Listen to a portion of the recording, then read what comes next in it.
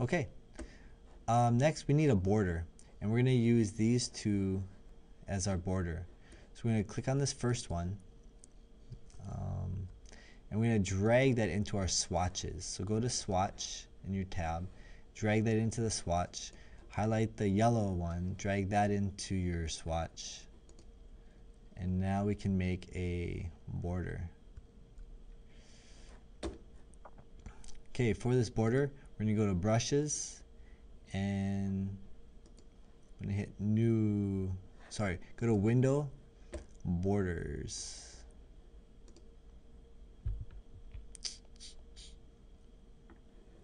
Okay, under brushes, we're going to hit new brush. We're going to make a new pattern brush. This is basically going to be a border. For the first one, you're going to hit swatch 3, or this blue circle. And then the second one, that's the line, the yellow line. For scaling, let's put 200%, so we make it a little bit bigger. And then we can call this border. And then we can hit OK. And now if we draw a rectangle around the edge of our picture, and we click on that border that we just made,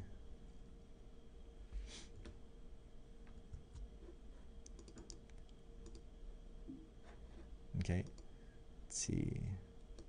So the first one is the original, second one is a line, third one's a line. Hit OK. Okay, so you'll notice that we have a creative border now. So what you're going to do is you're going to highlight. I would just delete your other two on the right side, hit Command A, Command C to copy. Let's go into our bear.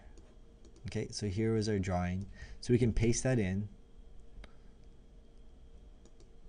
And when we paste it, it would be better to paste it in its own layer. So, and it's probably going to be a background layer. So I'm going to call this lake, and then Command V to paste.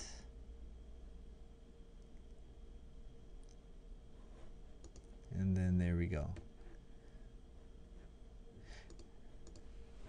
Now I'm going to hide that lake layer, and let's go ahead and rearrange scale, basically scale our drawing. So I'm going to make that smaller.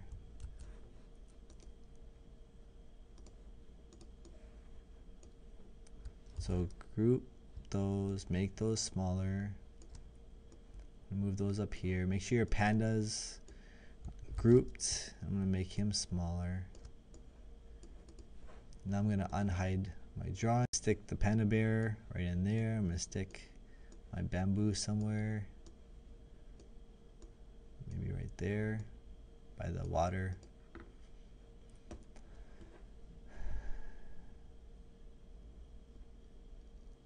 Okay.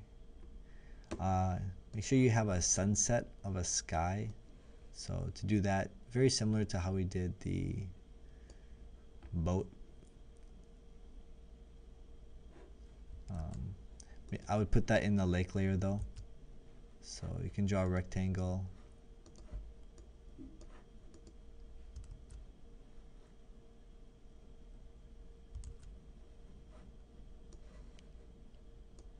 And then double click on gradient, and then hold on the shift key to make that linear, and drag your arrow up, and go to your swatches and choose some sunset colors. I can click on the middle, and then I can go ahead and add a second color and then a third color, something like that.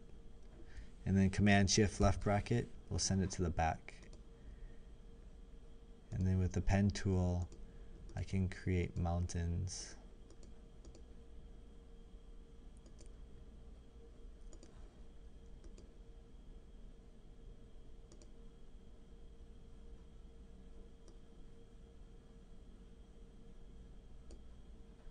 And with my mountains, I can fill that like a black or a gray. and I can send that right there in the front. But make sure that it is behind your tree and the grass.